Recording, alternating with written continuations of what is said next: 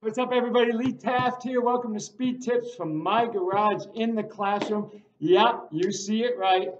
Behind me, there's a speed ladder and an agility ladder. I know there's probably a million coaches out there right now panicking, saying that thing doesn't work, it's dumb, you can't use it. Well, that just means you don't know how to use it. That's all that means. So what we're going to do today is we're going to teach you the real icky shuffle. Okay, that's the focus today, the real icky shuffle, how you should be applying it to help your athletes understand cutting. Now, keep in mind, you do not need the speed ladder. You can do this drill without it. So if you have 100 kids, unless you have, I don't know, maybe 20 ladders or, close to that, you probably don't want to have it, 100 kids using like 3 ladders. It's just not going to work, okay?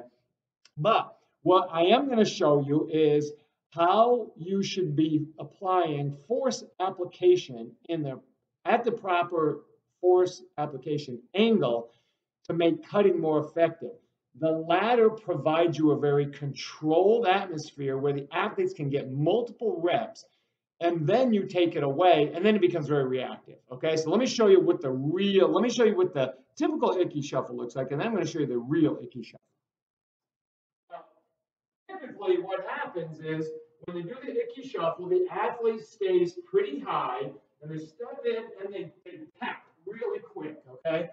And when they do it, they're usually high on the ball of the foot, okay? So as they go through and they're doing the pattern, they're pretty high. Well, what we want to do is make sure we're loaded, because if I cut, I want to make sure my ankle is loaded so that I protect it.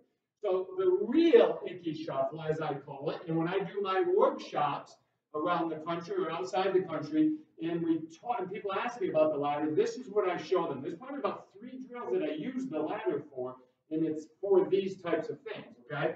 So what we want to think about is, rather than being quick all the time and staying tall, we want to get low, and we want to be slow in the box, and then quick out of the box back in, okay? So it looks like this. We go slow, slow, quick, slow, slow, quick, quick, quick, quick, quick. So notice I am producing a lot of force at a wide angle, just like it would be if I were playing boom and I had to cut really quick.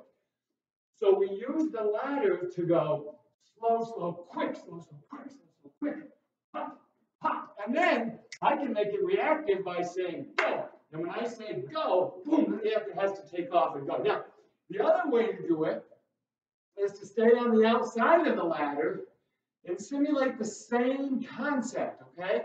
So I'm going to stay on the outside, and I'm just going to cut my feet, and then cut, okay? And that means I'm cutting from a breakdown position, and then I can explode in any direction, okay? So give this one a shot, okay? This is a quick video, but give the real icky shuffle a shot.